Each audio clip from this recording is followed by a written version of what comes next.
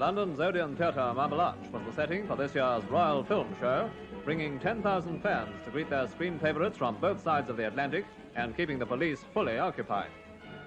British star Jean Kent in gleaming high-collared cape was one of the early arrivals, as were Margaret Lockwood and John Mills.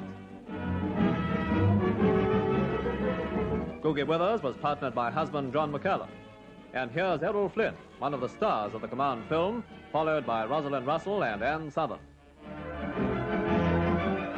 And so to that crowning moment, the arrival of the royal party. Their Majesties, the King and Queen, accompanied by Princess Elizabeth and Princess Margaret.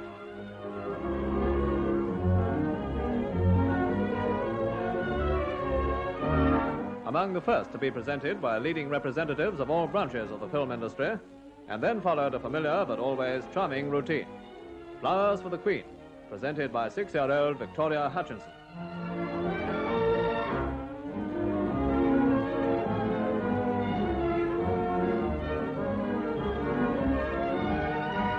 Princess Elizabeth's bouquet was presented by the 5-year-old son of film star Derek Bond, and Princess Margaret's by 7-year-old Brian Hutchinson.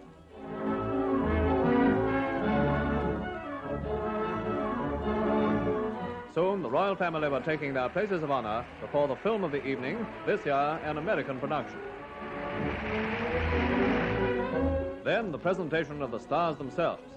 Greer Garson, whom their Majesties have just seen on the screen, Errol Flynn, and also enjoying a joke with the King, Douglas Fairbanks.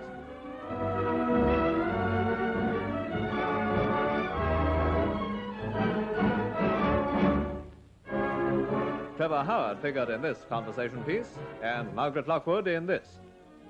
Genial Ben Lyon, his wife, Bebe Daniels, and John Mills.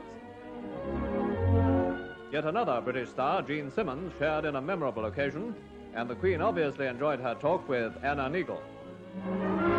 From the producers of the chosen screen production came the gift to their Majesties of 2 specially bound copies of the book of the film.